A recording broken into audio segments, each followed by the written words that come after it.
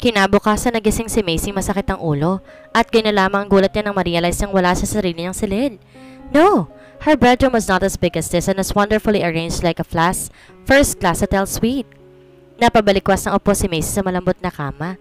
Lalo siyang kinabahan when she found herself dressed in a satin negligee. Agad siyang bumangon at pinilikan sa isip ang mga nangyari nakaraang gabi. Her last memory was Joseph telling her he would take her home. Saan ba siya nito dinala? Nalilitong naisuklay niya ang mga daliri sa buhok. Nakarinig siya ng mga katok sa pinto. Napalunok ng ilang beses habang nakatingin doon. Who is it? It's me, Macy. May I come in? Sagot ng boses ng isang lalaki sa labas. Somehow, Macy was very glad to hear that familiar voice of Joseph. Parang lumukso ang kanyang puso. Akmanan niyang patutuluyan nang ma-realize niyang kanyang suot. Mabilis niyang iginala ang mata sa paligid at natamaan ang isang obroba. Agad niya iyong sinuot. Come in! Ani niya pagkatapos. Hello, sleepyhead. Nakangisi si Joseph nung pumasok. Nakatayo lang doon si Macy sa loob ng ilang sandali. Ang mga mata niya nagtatanong kay Joseph. Tumikhim siya. Hi! Alanganin ang iting bati niya. Hindi siya sigurado kung bunga sa sakit ng ulo o ano, pero sa tingin niya kaibang itsura ni Joseph ng umagang yon. Gwapo pa rin as ever, pero mukhang cool at relax. Siguro nga dahil sa suot nito. Ngayon lang niya ito nakita naka-polo shirt at shorts. Corporate and serious did not describe him at the moment. How are you feeling, Macy? Mayroong pamilyar na concern sa boses nito na napabuti sa pakiramdam ni Macy. I'm fine. Where am I, Joseph? Sa bahay namin. Matipid din siyang sagot.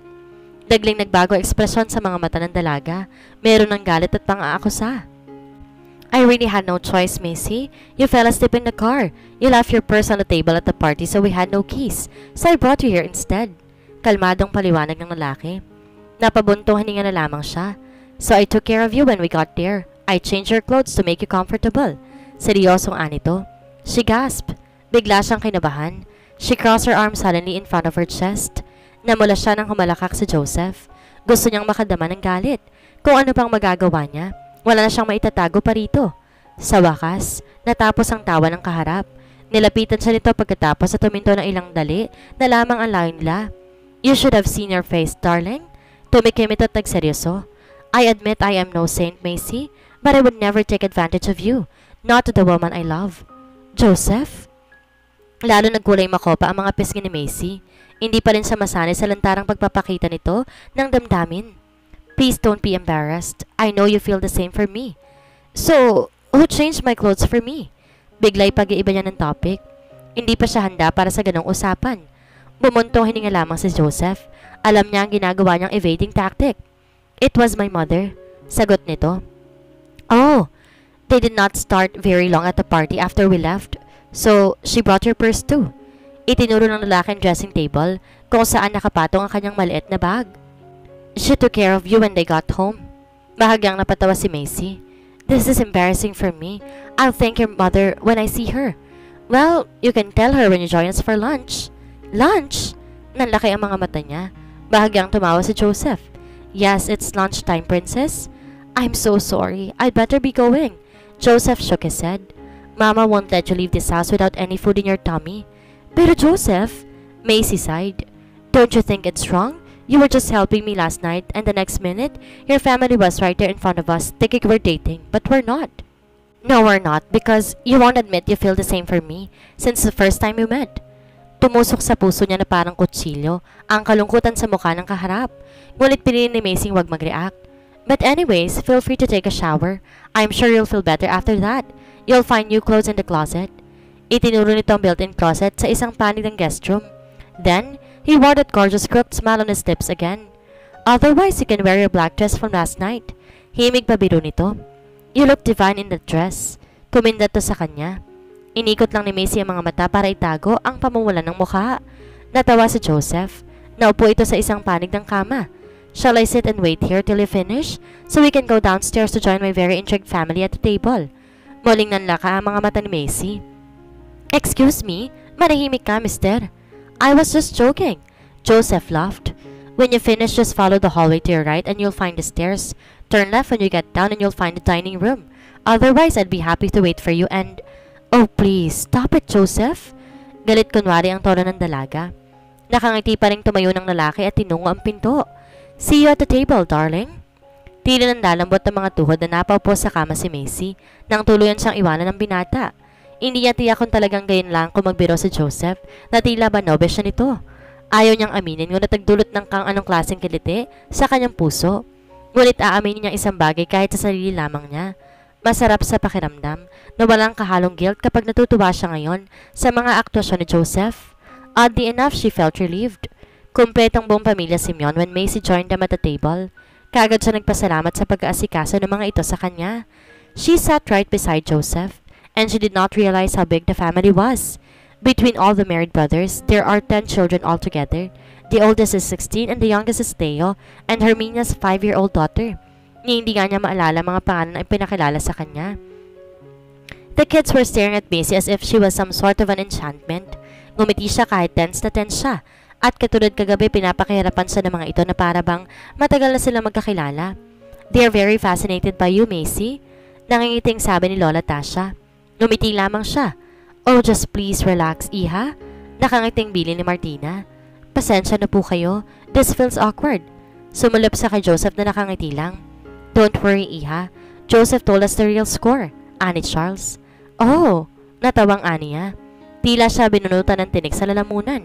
So, inexplain na po ni Joseph na hindi kami magnobyo, pati po yung nangyari kagabi? Napayuko siya. Oo naman, at sinabi din niya sa amin kung gaano siya patay na patay sa'yo, sabi ni Charles. I beg your pardon?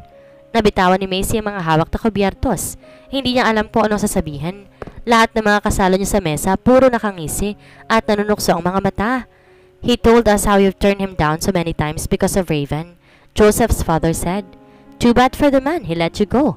And now it's Joseph's turn to persuade your very eluding heart. Hayag naman ni Eliza na katapat niya sa mesa.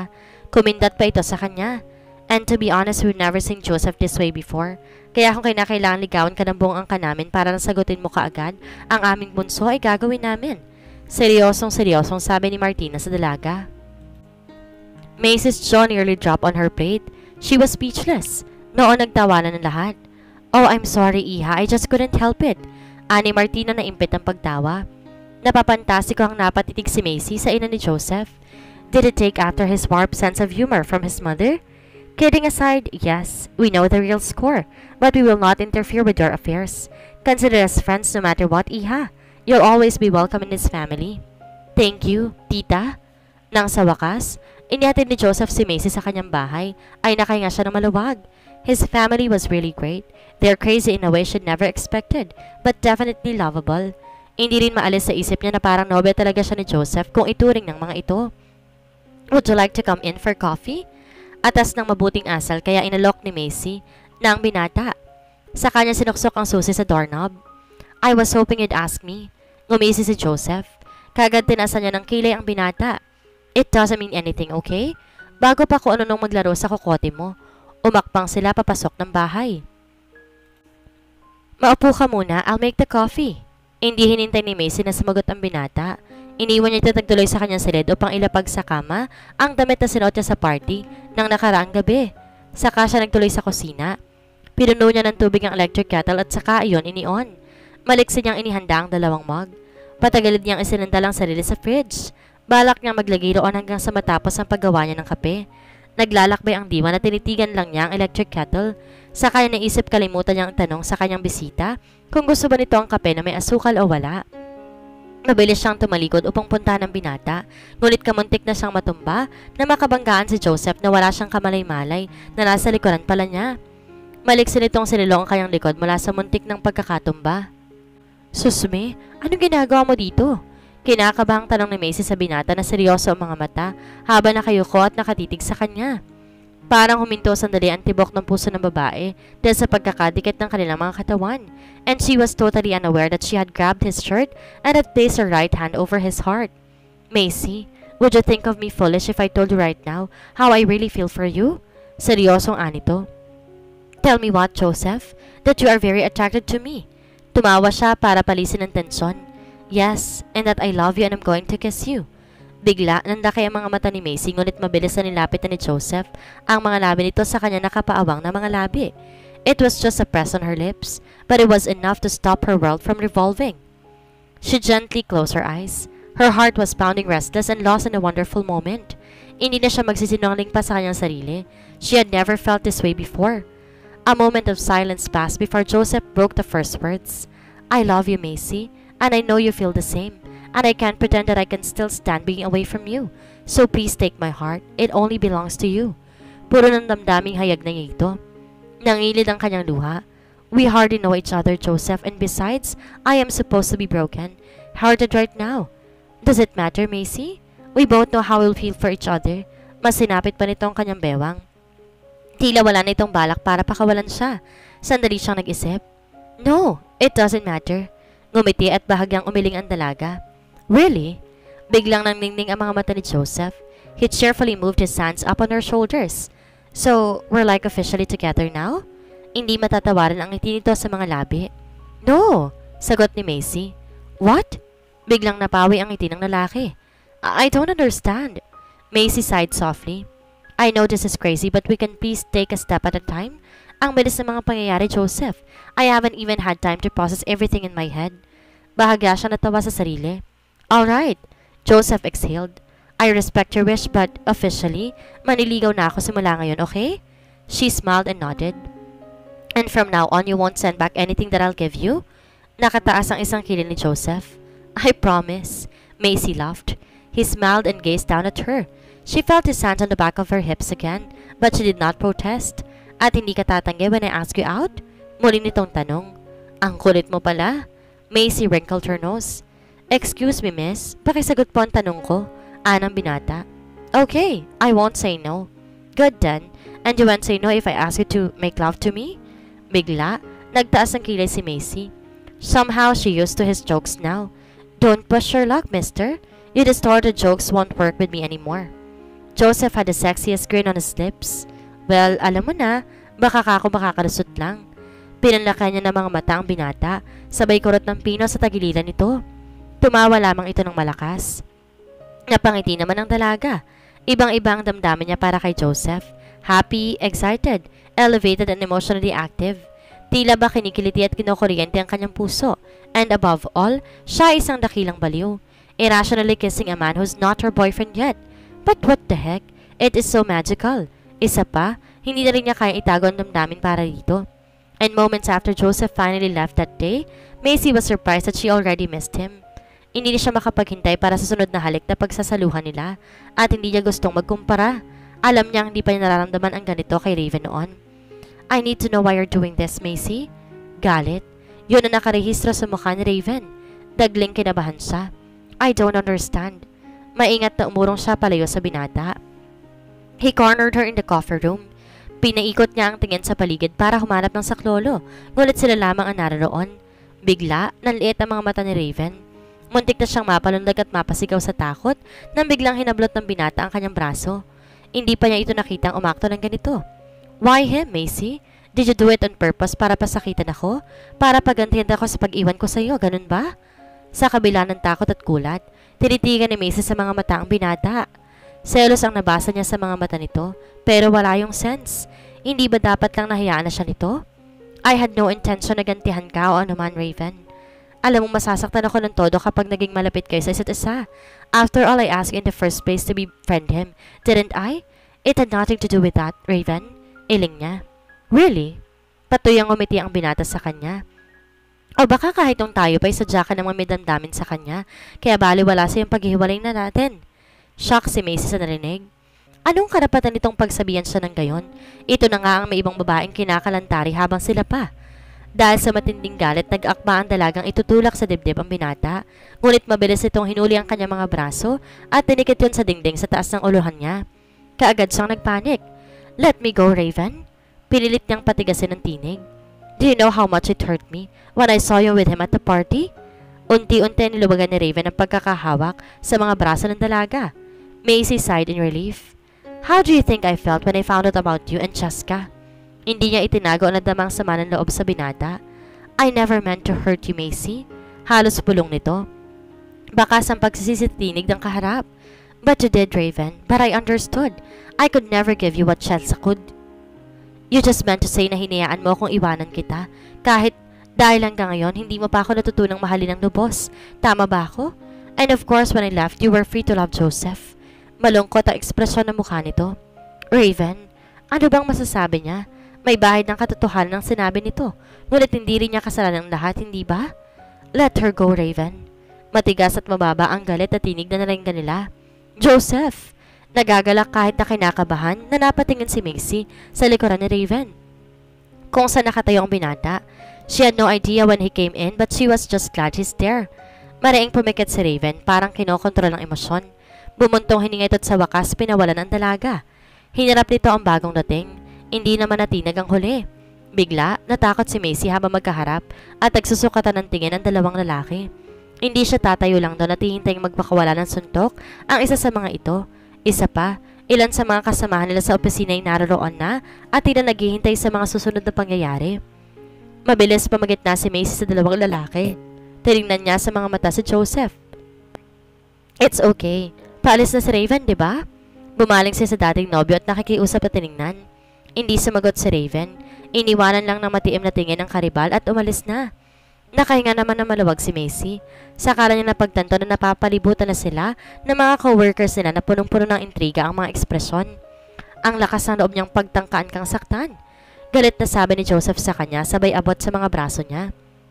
Macy nearly shrinked na makita niya ang bakas sa mga daliri ng ex-boyfriend sa kanyang mga braso. I'm fine, Joseph. He didn't mean it.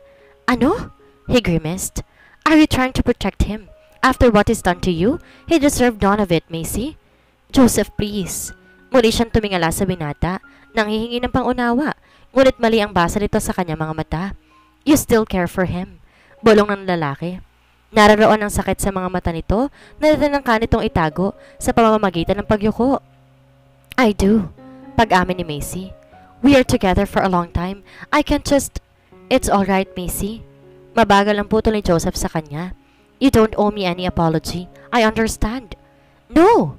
Bigla na alarma si Macy. Gusto sana niyang magpaliwanag ngunit talikuran na siya ng binata. No! Please don't leave me! Kaagad naman kinabahan ng dalaga.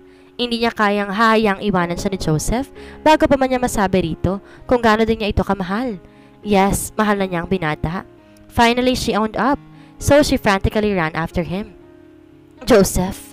Puno ng kakaibang kaba ang puso ni Macy nang halos pasigaw niyang tawagin ang pana ng binata na mabagal at mabigat ang mga hakbang sa hallway. Muli, natawag ang pansin ng mga office mate niya ngunit wala siyang pakialam kahit na nagtataka ang mga to. She just kept walking towards the only man who is awake in her heart. Joseph, please stop!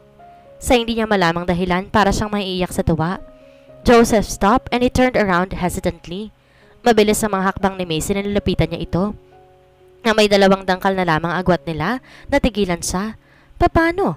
Sa dami ng gusto niyang sabihin, di niya alam kung saan siya magsisimula at parang pinipigang kanyang puso na makita ang lungkot sa mga mata ng binata and all she wanted to do was to make it go away. She raised her hands and froze for a moment. She closed and opened her fist. Joseph? She looked into his eyes and bridged their gap, tipped her toes to cup his face with her hands and pressed her lips against his. Muli tila tumigil sa pag-ikot ng kanyang mundo. They kissed so very tenderly for a minute or two. I love you. Usal ni Macy na maghiwalay ang mga labi nila. She had tears of joy in her eyes. And I love you, Macy. You have no idea how long I've been waiting for you to say those words.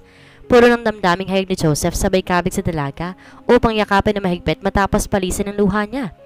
All of a sudden, people around them were clapping and cheering. Noon lang naalala ulit ni Macy na marami nga palang nanonood sa kanila. She blushed, but she tried not to care. Ipinikit lang kanyang mata at puno ng pagmamahal na dinikit ang pisngi sa dibdib ng kanyang mahal. Obviously, everybody was happy for them. Men were cheering at ang mga babae naman halos simatayin sa kilig, lalo na si Nadja. Ngunit lingid sa kaalaman ng lahat sa isang sulok ng opisina, naroroon din si Raven.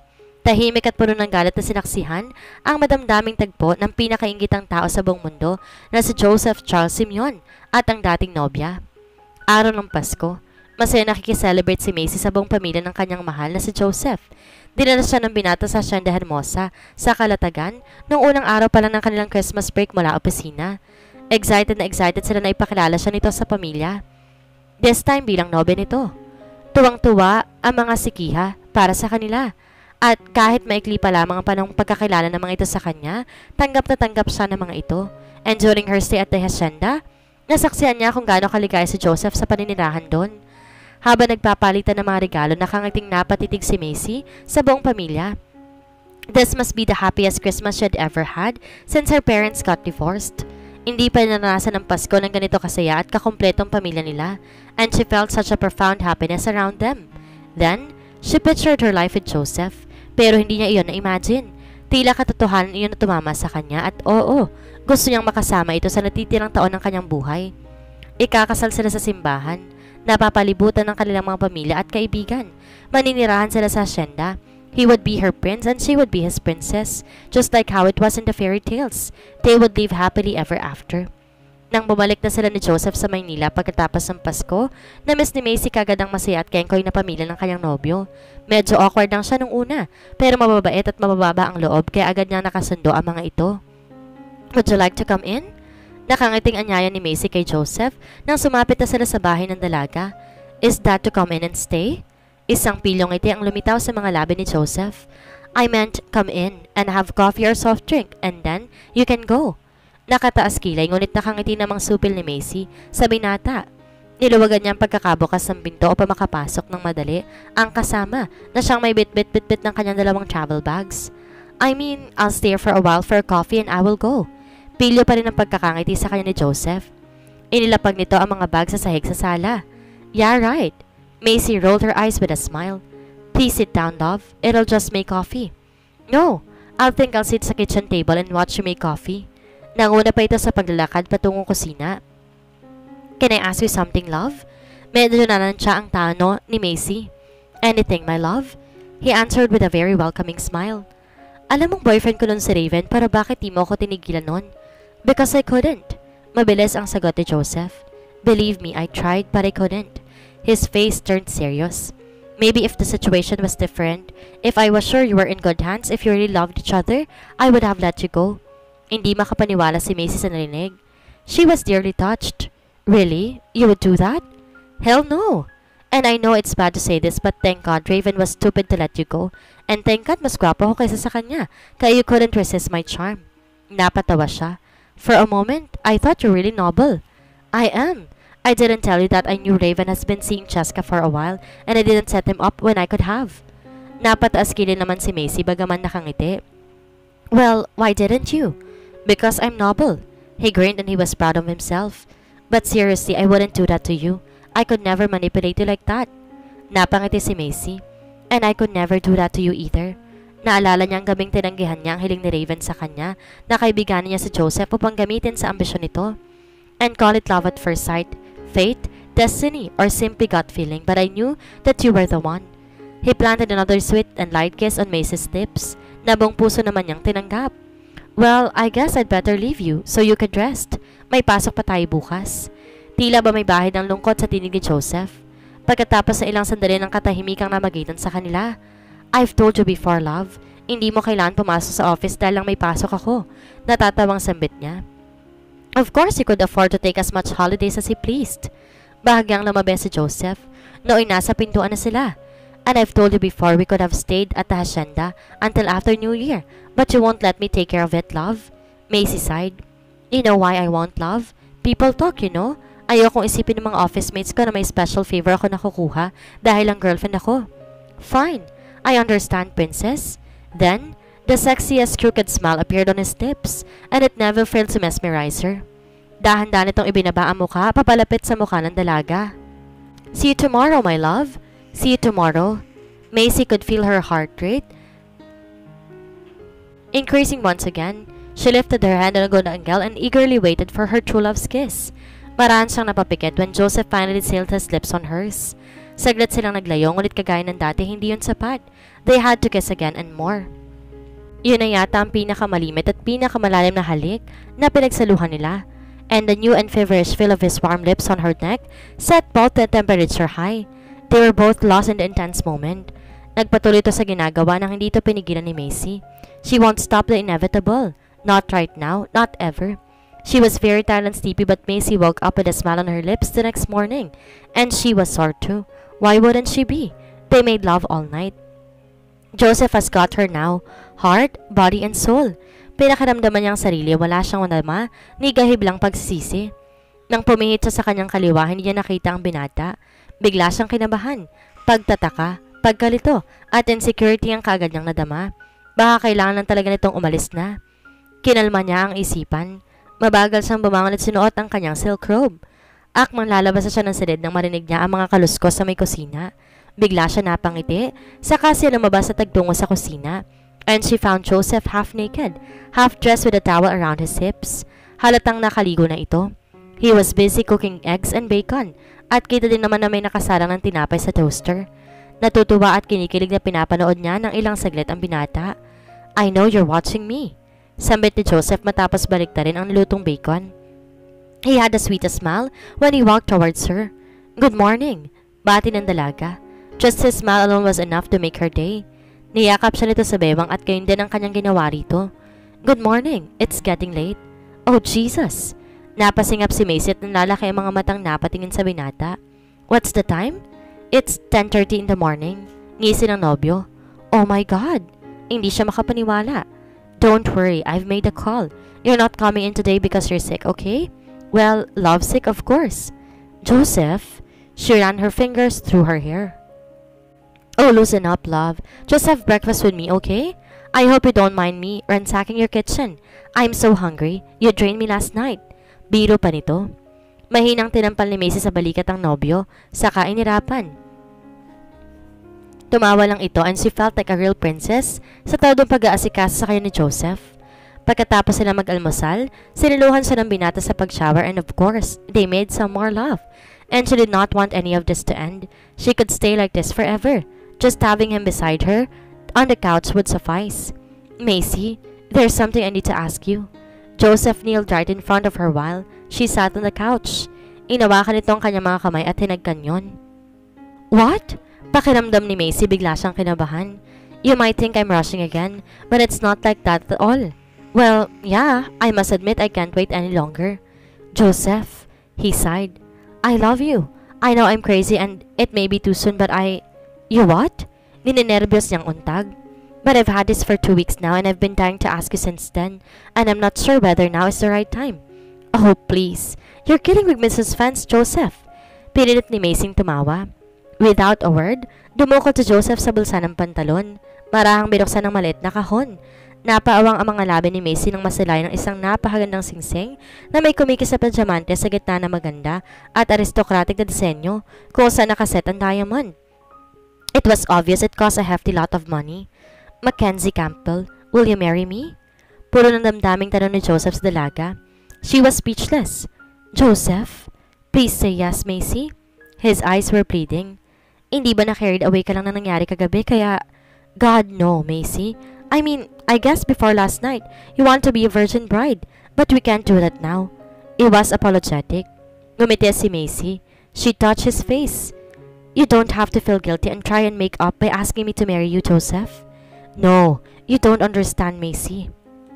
I love you and I want to spend the rest of my life with you, so please, save me from my misery and say yes. I promise hindi kita mamadaliin. I just need to confirm you feel the same way too. I promise I'll be patient. I'll wait whenever you're ready. Sa tingin ni Macy, mahaba-haba pang speech ni Joseph, ngunit hindi na siya makapaghintay, kaya't sinugod na niya ng halik ang kasintahan. He was speechless when she stopped kissing him. I love you, Joseph Charles Simeon, and I want to spend the rest of my life with you too. So yes, I will marry you. Isang maligay at mahigpit na yakap ang ginanti ng binata sa kanya. Nang bitawan siya nito'y medyo nanginginig pang nobyo sa sobrang excitement ang sinuot ito sa kanyang daliri, ang engagement ring.